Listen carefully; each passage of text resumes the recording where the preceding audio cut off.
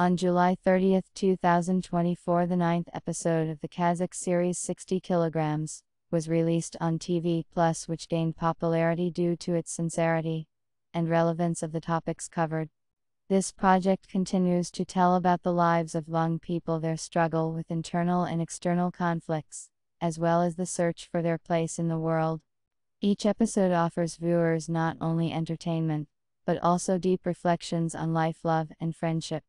In the ninth episode, the plot reaches its climax. The main character, Lena, is faced with an important choice that can radically change her life. After she learned about the possible opportunity to study abroad, her dreams begin to seem closer than ever.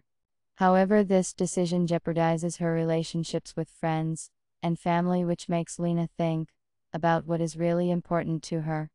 This internal conflict becomes the basis for emotional moments in the series that make viewers empathize with the heroine.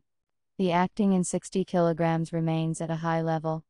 The actress who plays Lena perfectly conveys the whole range of emotions, from joy to confusion and fear of the unknown.